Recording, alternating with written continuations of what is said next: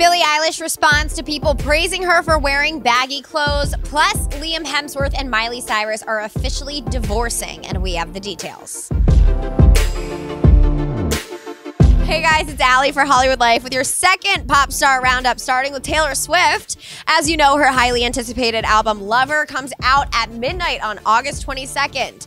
Our sister site Variety reports it's already sold nearly 1 million pre-sale copies, so I think it's safe to say the hype is real. Now, Taylor has also teased her upcoming clothing collab with Stella McCartney. It features a bunch of tie-dye and rainbow-colored shirts, jackets, and bags. Many items have her 18-song track list and lyrics from her new songs on them.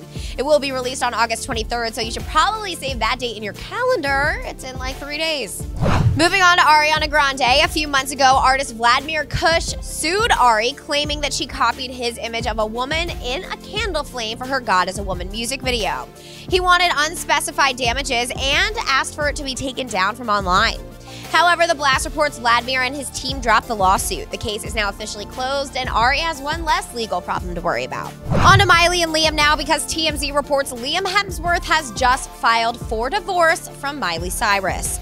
The site claims Liam cited irreconcilable differences, and the two had a prenup, keeping their earnings separate during their marriage. The docs apparently do not have a date of separation, and TMZ adds that Miley has even made attempts to fix their marriage as early as this week.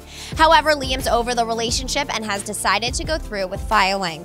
Moving on to Billie Eilish, as reported, she became the first artist born after 2000 to earn the #1 spot on the Billboard Hot 100, and wow, I feel old.